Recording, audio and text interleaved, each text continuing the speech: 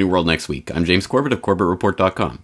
And I'm James Evan Pilato of MediaMonarchy.com. The military marriage to the tech sector renews their vows. But first, you may have seen the news about how online searches for how to move to Canada spiked the day after Stupor Tuesday here in the States as the emotional con game 2016 heats up. However, you might want to rethink that. It's not always sunshine and lollipops in Canada. A British Columbia town wants GPS trackers for prolific offenders. A motion by Councilman Scott Nelson to endorse and support GPS tracking on prolific and repeat offenders was passed unanimously by Williams Lake City Council on Tuesday night. Though it wasn't specified in the motion, Nelson said council's preferred method would be to inject the trackers into offenders. So the decision came just days after a 14-year-old boy was robbed of his BMX bike at gunpoint at the city skate park. So everybody, of course, hit the ceiling. Now, of course, it's always a good idea to make rash laws based on one specific crime, but I just want to read what Nelson told the CBC just to kind of get a sense of his language. Quote, "I was stunned. I've got young children myself. You always hear these things happen somewhere else. It's crazy. There's many different ways to do it. We'd like the one where you are absolutely forced to be injected so it can't be torn off. As you get out of jail, you're getting a shot of GPS, and we're going to be tracking you 24 hours a day, 365 days. We'll know everything you do, where you are, what you're up to. If there is any sense of any criminal activity, back to the Huskow you're going to go." They have programs like this throughout the world. I know that they have got a program in Washington, D.C., where they have about 1,200 people on GPS right now tracking, which monitors an individual on a constant 24 hours a day, 365 days a year, end quote. The article goes on to basically say the town council themselves don't really have the power to implement all this, and it seems somewhat unlikely, but I don't know, it's a reminder of maybe what point we've gotten to, James. Well, at any rate, it's getting coverage on CBC, so it's a lot of Canadians are hearing about it and being subtly indoctrinated. And what's not to love about this idea? You don't like prolific offenders, do you, James? You're not on their side. Of course, first they come for the prolific offenders, then they come for the offenders, then they come for, the children. I mean, we got to keep track of the children and elderly and the senile and what about someone on with a medical condition? And then, everyone else has one. Why don't you? I mean, I don't think people need to be told this is how it works, but this is how it works. It is social conditioning 101, and it just is a little tiny thin edge of a wedge at first, and then the wedge gets bigger and bigger and bigger until they've got their foot in the door, and then they're through the door. So, yep, I mean, injecting GPS tracking into people is now being talked about. And of course it's not going to happen overnight, but it is now being talked about. They're introducing the idea, here comes the chip. It's we've been talking about it for years, we're going to be talking about it for years, and they're going to keep trying to do it. And all we have to do is resist the conditioning. We do not need this technology in order to track anyone, let alone everyone. What if we're already being tracked all the time, everywhere, by the devices we carry around? That's the interesting thing that you've been talking about a bunch now. And as soon as you were doing the disappearance of cash, a lot of the work that you've been done over the last few weeks, I started to see more of it myself. And I don't think we mentioned it here, but the new, or at least one of the new versions of Monopoly, gets rid of all the money, and it's just sort of bank cards and smart cards. So in some ways, maybe this is the chip sort of the canard in that we're already carrying everything around on our devices anyway. And this is kind of a hat trick of tech stories on this New World Next Week episode, James. Any other words about Canada? And of course, that's the thing. Here in the States, everybody's like, oh, well, screw this. I'm going to run away to Canada. Yeah, running away doesn't work because it's happening everywhere. But you make an excellent point. We are being tracked already by all of these things that we knowingly, willingly accept that are tracking us. So yes, absolutely, you're right about that. I guess this is for the holdouts, the strange people who don't want to walk around with tracking devices in their pockets. So our second story on this New World Next Week, episode 260, U.S. military invites vetted experts to hack the Pentagon. The Pentagon said just today, March 2nd, 2016, it would invite vetted outside hackers to test the cybersecurity of some public U.S. Defense Department websites as part of a pilot project next month in the first ever such program offered by the federal government. Hack the Pentagon, as it is called, is modeled after similar competitions known as bug bounties that are conducted by big U.S. companies like United Continental Holdings to discover gaps in the security of their networks. One senior defense official said thousands of qualified participants were expected to join the initiative. Details and rules were still being worked out, but the competition could involve monetary awards, the Pentagon said. I'm not sure who's giving that money. Is that our money you're giving away then to hackers? That's a sidebar. The Pentagon has long tested its own networks using internal so-called red teams. But this initiative would open at least some of the department's vast network of computer systems to cyber challenges from across industry and academia.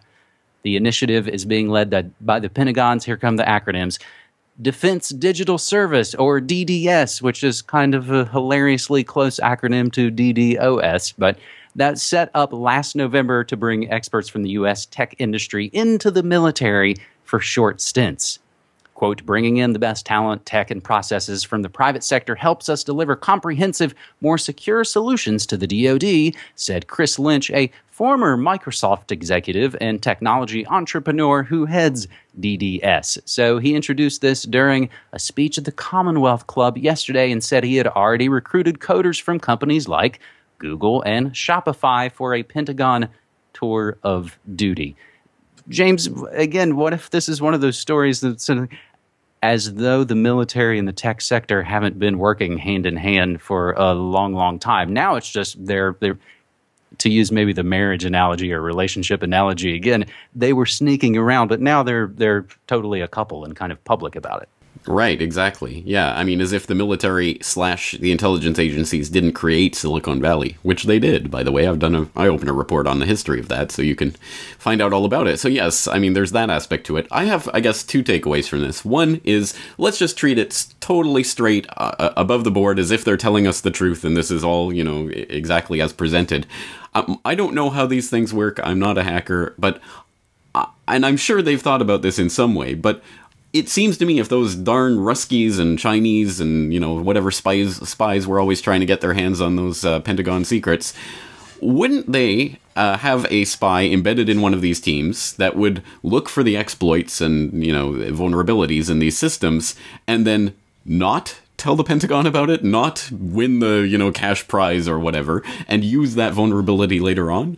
I don't know. I mean, again, I'm sure they are not exactly giving access to the most secretive databases here, but anyway, it's just something that occurs to me. But since we know that they're not above board, and this is not straight truth, the other thing that occurs to me is that there's the false flag possibility here. I mean, how many months down the road do we hear, there's been a massive data breach, oh, it must have been one of those, you know, hacker red teams, or, you know, something along those lines. Whether that's true or not, you know, still could serve their agenda if they want to kick the cyberspace war down the road. So, I don't know. That's just what I think of when I see this story. And that's the thing. You can kind of look at it and take it all those different ways. And then what? You know, it's some sort of virtual flag event, and then one of these companies that's involved, oh, well, we're going to have to blow everything they have. I mean, now all those executive orders would kick in, and you think the FBI Apple battle is something. Wait till it's sort of an I-9/11 event happening, James. So let's actually tie in one related story to this, James. We mentioned or reported about there was that recent meeting where they're going to figure out how to combat ISIS propaganda online. So in that meeting as well, there's a report, James, you tweeted about this. The U.S. military asks tech companies to tweak algorithms to promote certain content. Now, just on the surface, sort of, hey, why don't Google, you guys, not let ISIS propaganda kind of filter to the top of the search results? And the interesting part in there is they say they didn't just ask at this meeting.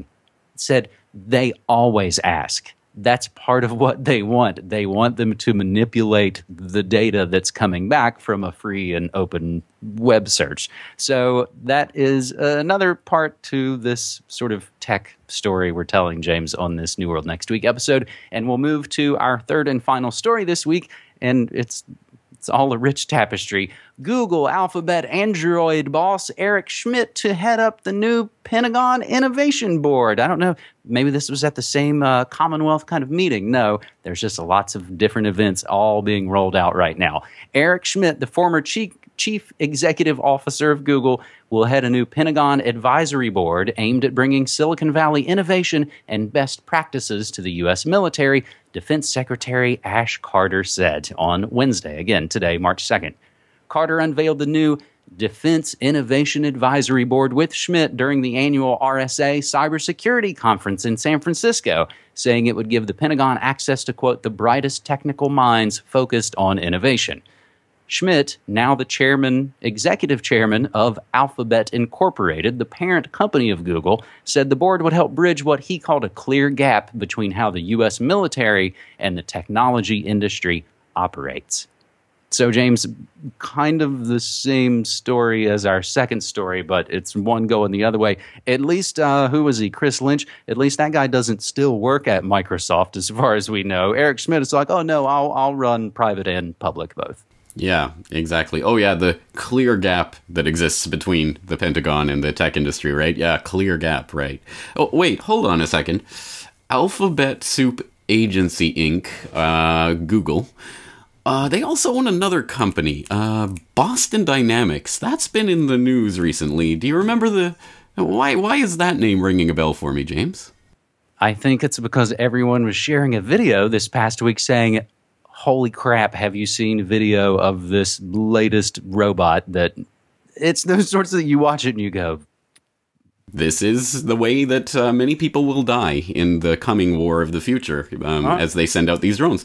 And hey, who's on the Pentagon Advisory Board now? The the Google Alphabet head honcho himself. So yeah, they're creating the mechanized robot armies of the future. And we're watching it happen. I mean, this is Star Wars Episode 2 or whatever, where they unveil the army that they're building to try to defeat the clone army or whatever. I mean, it is happening in real life, and it's just insane. And it's just being reported like just part of the news headlines. I've got maybe one other movie reference tie-in at the very end of this episode, James, but related again to this story of Schmidt. Not to be outdone by Google, the DoD also commits to upgrade 4 million people to Windows 10 before this year is out. So all those machines, again, they all work quite well together. Little silver linings, perhaps. I do weekly episodes of Good News Next Week, the spinoff from this New World Next Week. And the latest episode shows people are picking organic quality over tainted bargains. Yes, you might pay a little bit more for organic, but the results are provable. London held its largest anti-nuclear protest in decades, and a really interesting one, James, I was just kind of reading into these new 5D hard disks, 5 dimensions, basically adding on, it's a storage sort of story. You know, we're always hearing of the exponential explosions of storage. This now you're putting entire, libraries and things on these little disks. So again, just another bit of movement forward. So any kind of good news that we can get, unmitigated or not, we'd love it. Hashtag Good News Next Week. But some of the other New World Next Week headlines we are following. The ancient Silk Road is back in business, James, as a new train connects China to Tehran. You actually tweeted out a bunch of great stories and headlines for this week's New World Next Week. And about that oil freeze, Russian crude production sets new post-Soviet record in February. So while it seems like they're quite literally building tracks to connect and move forward in the East, kind of seems like, meanwhile, back here in the Western world, it's Deutsche Bank saying it's time to buy gold. Former Bank of England governor says new financial crash is certain. 37%, so there's a new government report showing sort of what our assets are. 37% of the U.S. government's total reported assets are student loans that are going to be paid back ostensibly. So again, 37% of the United States assets are hopes. Hopes and changes. And the last thing to note, James, is something that just happened a few hours ago as we are taping on March 2nd, 2016. Chesapeake founder Aubrey McClendon dies in a car crash one day after federal indictment. A big guy who was hefty early on in fracking. He was basically convicted and indicted, or not, he was not convicted, he was indicted of price fixing and between companies, and his car blew up in a fiery crash. And again, the stories we see now happen, and the way that they're shared, James, and I was just kind of seeing this a little bit earlier today. You know, we're looking at Google Maps of where he was. You're seeing essentially the smoking wreckage of this car wreck. And I almost wondered if in some way it is the Running Man and it is the Hunger Games, but maybe it's the other way around. Maybe we're the ones watching the battles being waged by these sort of, you know, middle managers and so-called elites, because we are literally poring over this information by the moment and cheering the deaths of people and going, oh man, the market loved McClendon's death. Everything shot right up. It is kind of a bizarre, it's a strange world. It is strange. There's surveillance and there's surveillance, and they work both ways, and it's an interesting phenomenon that we're still, I guess, living through. So anyway, we'll continue to document it as it continues to happen. Any deprogramming notes for us, James? In addition to the weekly good news next week, I've been doing 2 live broadcasts every weekday. One is all news and one is all music, and you can get all that good stuff at MediaMonarchy.com. And on my own deprogramming note, I just want to let people know I will not be here for Newell next